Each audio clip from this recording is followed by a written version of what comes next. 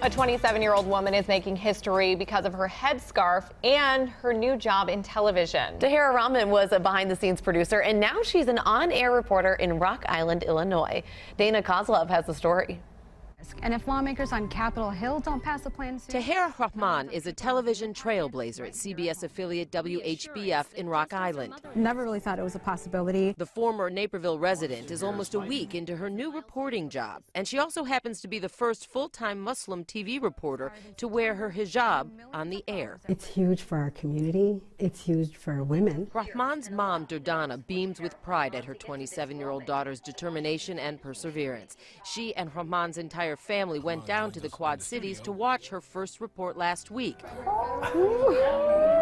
An emotional moment for all. While I had faith in her, I wasn't sure if I had faith in America, if they were ready for her. For years, America didn't seem to be. Even as a CBS Evening News intern in Chicago, colleagues told Rahman her headscarf might prevent her from landing an on-air job. One of my producers even asked me point blank, he's like, if you got your dream offer, let's say at like CNN, they're going to give you a reporting gig, but they wanted you to take off your headscarf. Would you do it? And I said, no. She almost gave up, but credits her mom for pushing her onward. You're going to be proud, Lisa. Have anyone who look like me. Pushing her daughter into ultimately making history. It opens so many doors and gives hope to so many people of our community, of any diversity, not just Muslims.